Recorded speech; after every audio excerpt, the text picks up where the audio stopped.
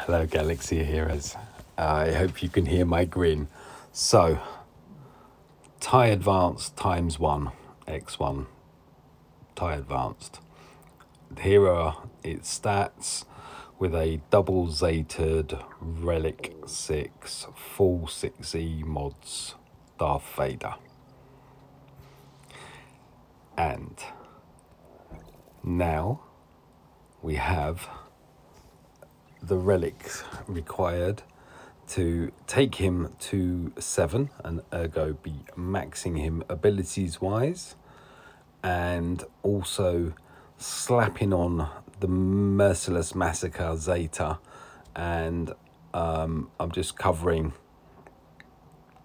what that does impact wise on the ship. Yes.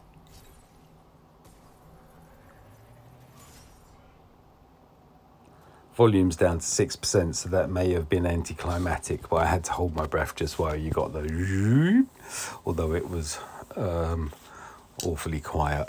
I've got some Vader breathing at the end, so I will be quiet for the last second or so, just for his breathing. Ooh, results for GAC are in.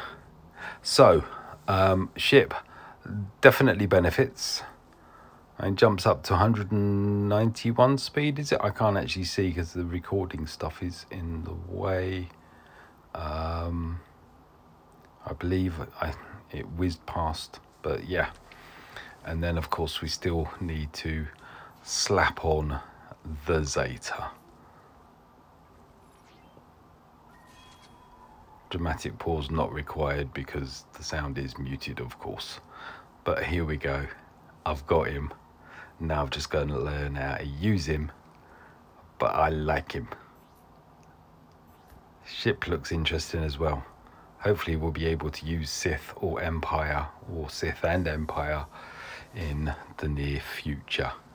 I'm slowing down talking because I want the dramatic breathing at the end, because I think another hats off to the dev team, because he is pretty awesome. Stick your earphones in. Thank you for watching.